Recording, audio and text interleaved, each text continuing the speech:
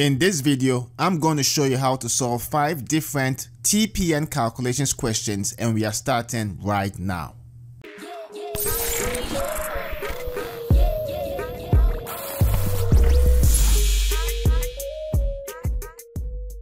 Hello, this is Dr. Dankwa, and if this is your first time here and you'd like to learn pharmaceutical calculations tips, tricks, and strategies, then start by subscribing and clicking the bell so you don't miss anything.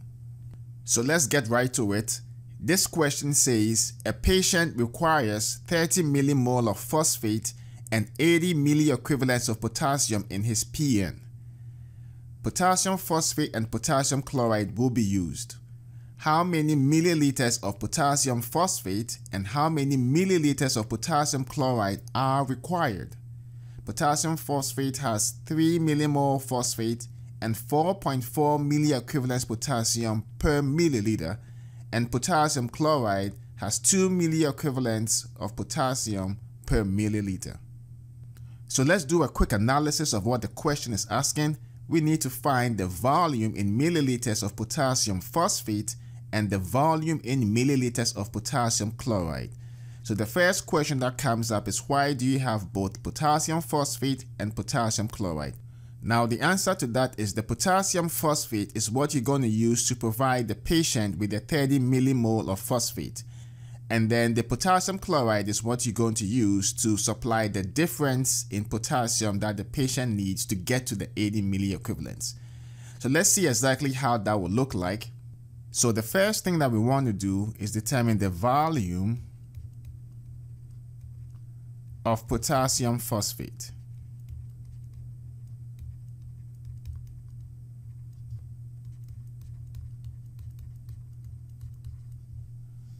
And the way we will do that is to take the 3 millimole of phosphate per milliliter and set up a proportion to determine what volume will be needed to supply 30 millimole that the patient needs.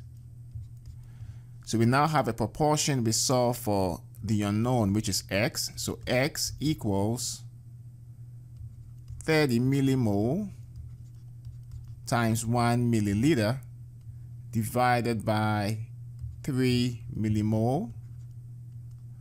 The millimoles cancel out,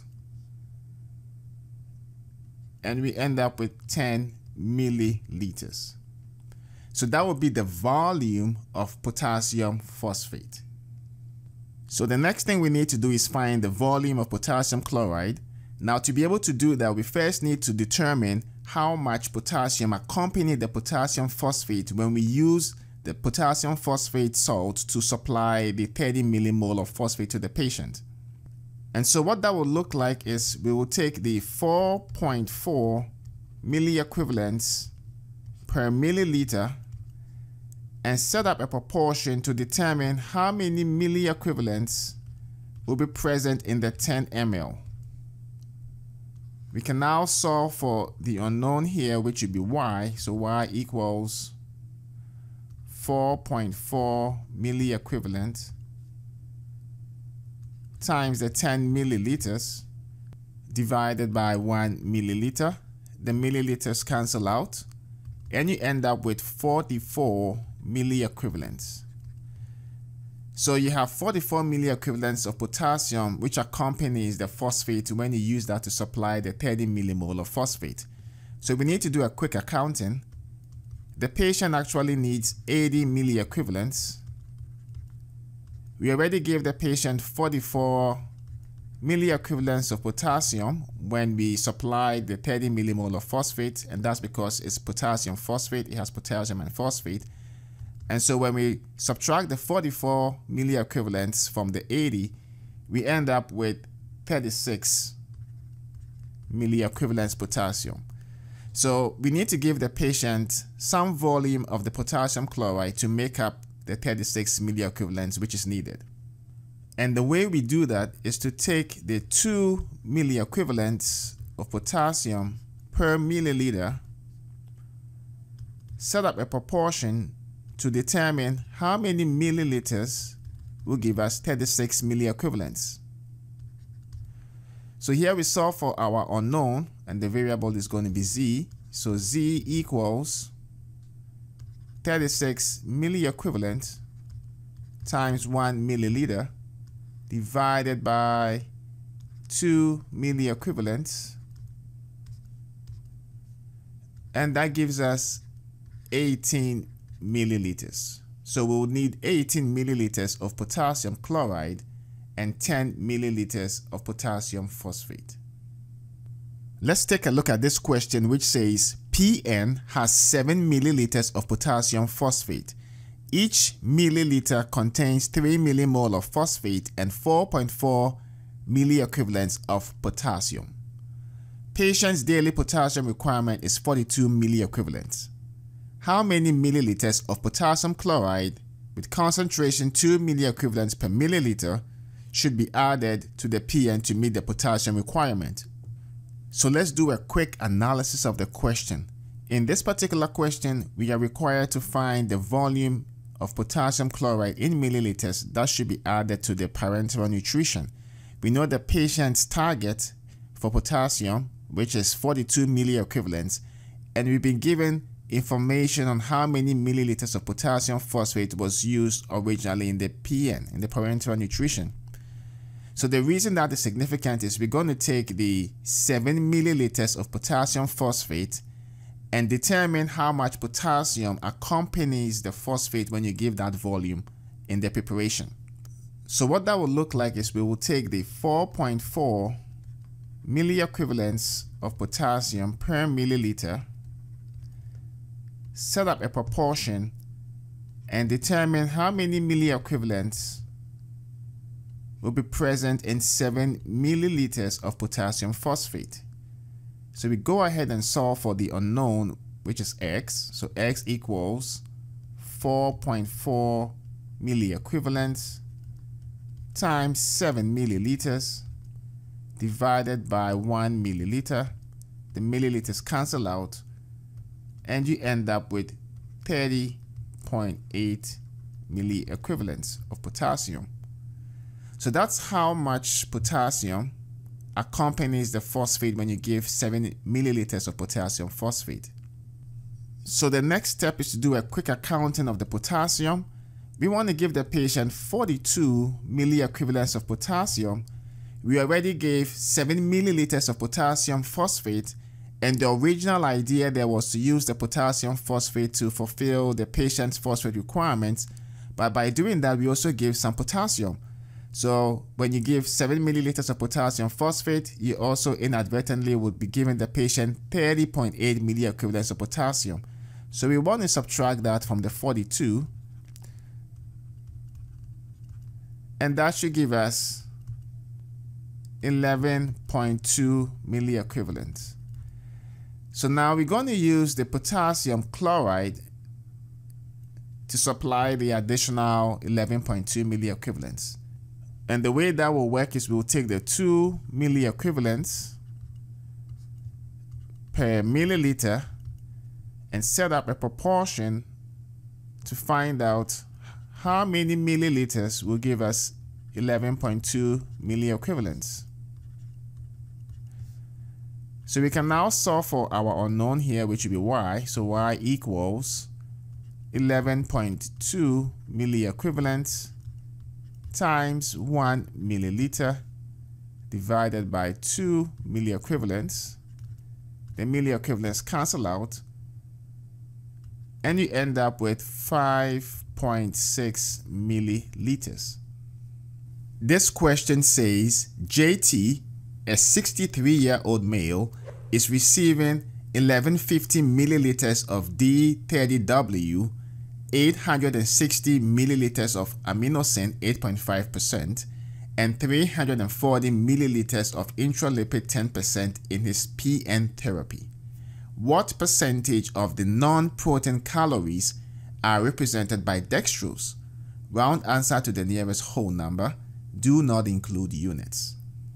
So the first thing we want to do is to be clear on the sources of non-protein calories in the question. So one of them will be the dextrose and the other will be the intralipid. So the goal will be to determine the calories you're getting from dextrose and the calories you're getting from intralipid, and then you could go ahead and later find the percentage represented by dextrose. So let's start off by determining the calories from dextrose.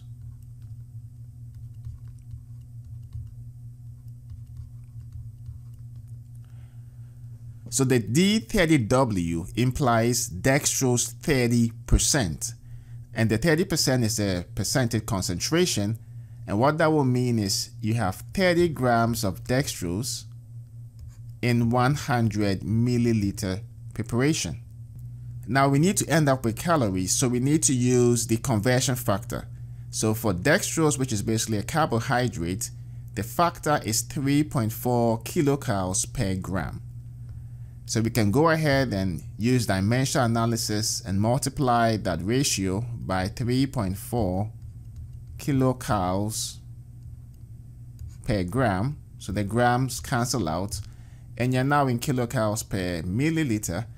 And so we're going to make use of the volume of the D30W. So we multiply by 1150 milliliters.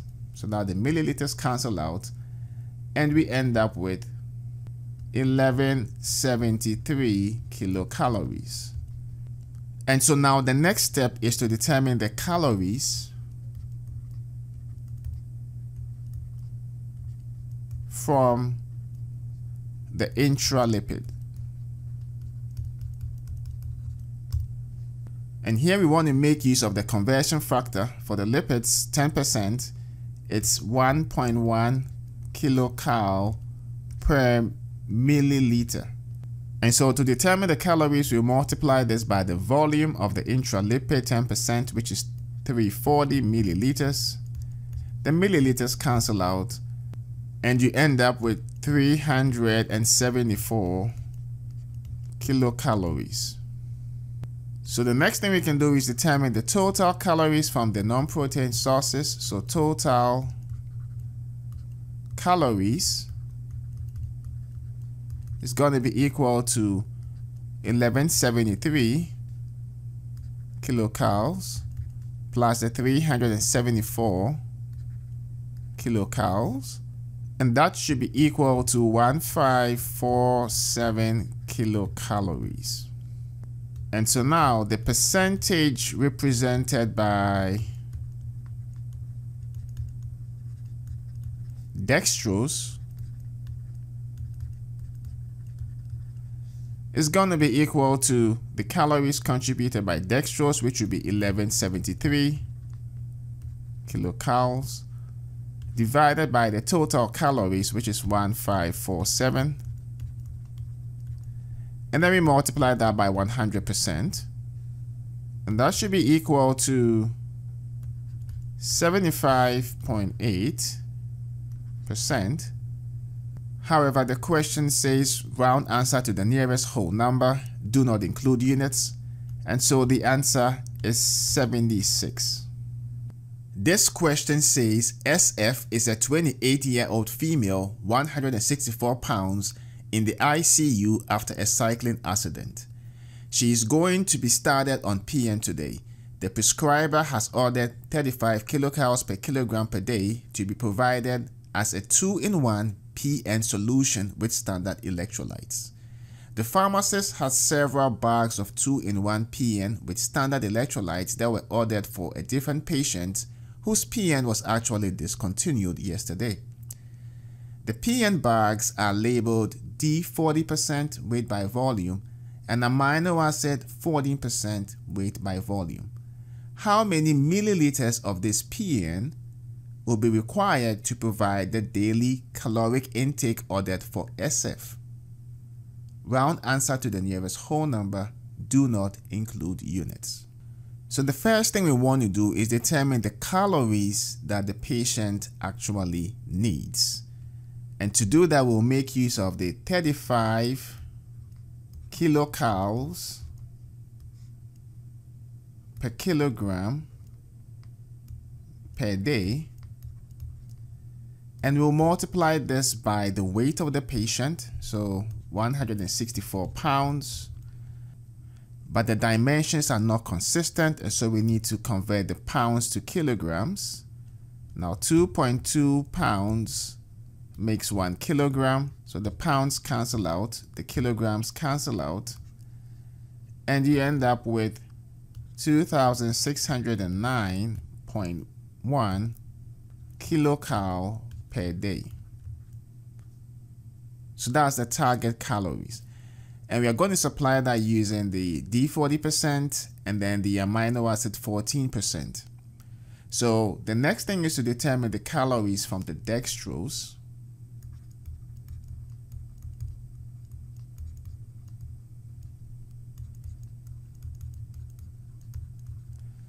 And the way we will do that is to take the D40%, which means you have 40 grams of dextrose in 100 milliliters.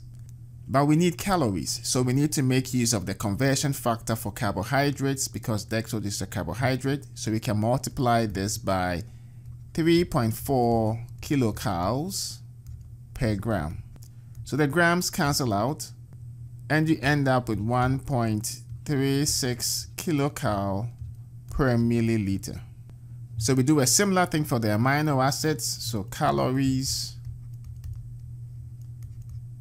from amino acids, we take the 14%, which is 14 grams in 100 milliliters. We multiply that by the conversion factor. For proteins, it is 4 kilocalories per gram. The grams cancel out, and you end up with 0.56 kilocalories per milliliter. So what we can do next is we can add the contributions in calories from dextrose and amino acids together, and that would imply you have 1.36 kilocalories per milliliter plus 0.56 kilocalories per milliliter. That gives a total of 1.92 kilocalories per milliliter. So the next thing we can do is set up some sort of an equation to determine the volume that is actually needed. And the way we do that is to take the total in kilocalories per milliliter, which would be 1.92 kilocalories per ml. If we multiply this by some volume, let's call that Y, milliliters, that should be equal to the 2609.1 kilocalories per day. So we can now go ahead and solve for our unknown, which would be Y, which implies Y equals 2609.1 kilocalories per day divided by 1.92 kilocalories per milliliter, and we end up with 1358.9 milliliters per day. However, notice that the question says round answer to the nearest whole number, do not include units. So that will be equal to 1359. This question says PN, a 61-year-old female, is receiving 1050 milliliters of D50W, 520 milliliters of aminosin 15%, and 550 milliliters of intralipid 10% in his PN therapy. What percentage of calories is provided by the protein content? Round to the nearest tenth. So the strategy here will be to determine the calories from the dextrose, aminosin, and intralipid, find the total, and then express the calories from the aminosin as a percentage of the total. And so what that will look like is we'll start off with calories from the dextrose.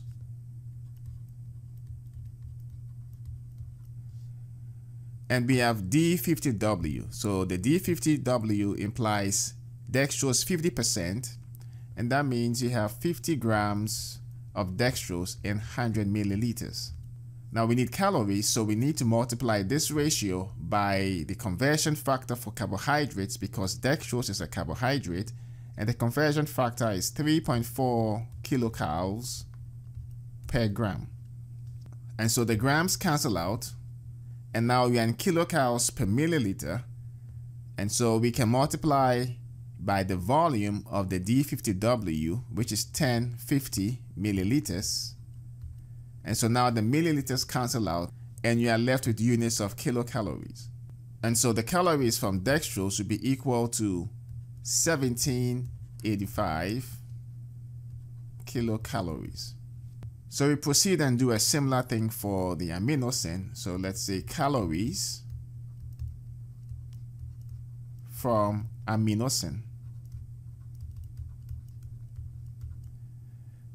And that's the source of your protein, is a 15% solution, which implies you have 15 grams in 100 milliliters. We need this in kilocalories, so we make use of the conversion factor for proteins, which is 4 kilocalories per gram. The grams cancel out, and then we can multiply by the volume of the aminosin. So multiply this by 520 milliliters. The milliliters cancel out, and we end up with 312 kilocalories. And so the next step is to determine the calories from the intralipid.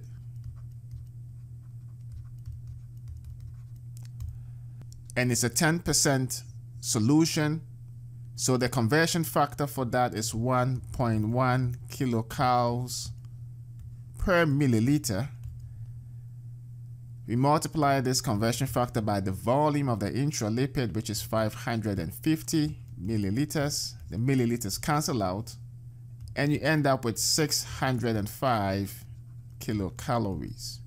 So now we can proceed and find the total calories,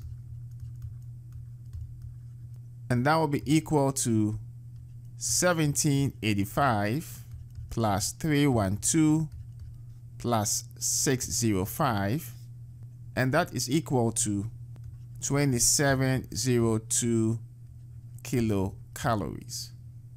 And so the percentage provided by the protein content